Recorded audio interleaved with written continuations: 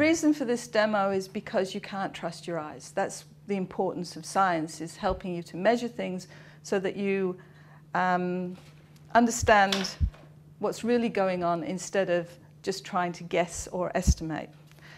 These are overhead transparencies, so they've got the same area. And all I've done is I've sticky taped one along the short side and I've sticky taped one along the long side. So let me just pop them onto this tray. And what I'm going to do is fill up the inside one with beans. Actually, maybe we can even just pour the beans in.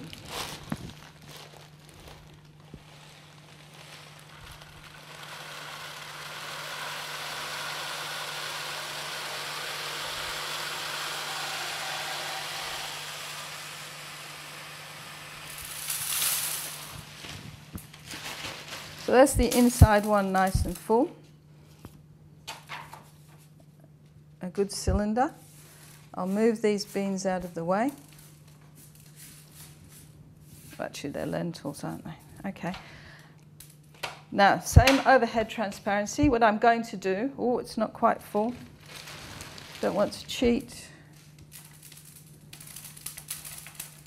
Same overhead transparency. I'm going to lift the middle one out. The beans are going to run into the outside one. You have to decide whether it's going to underfill, just fill, or overfill. Okay, you ready? All right, I'm going to lift them out now. Underfill. Yes, underfill, you were right. Why is it so? Because even though we've got the same area on the outside, you've got a different volume on the inside. So the volume of this one is the cross-sectional area at the top times the height. The volume of this one is the cross-sectional area times the height. So even though we had the same surface area around here, you have different volumes.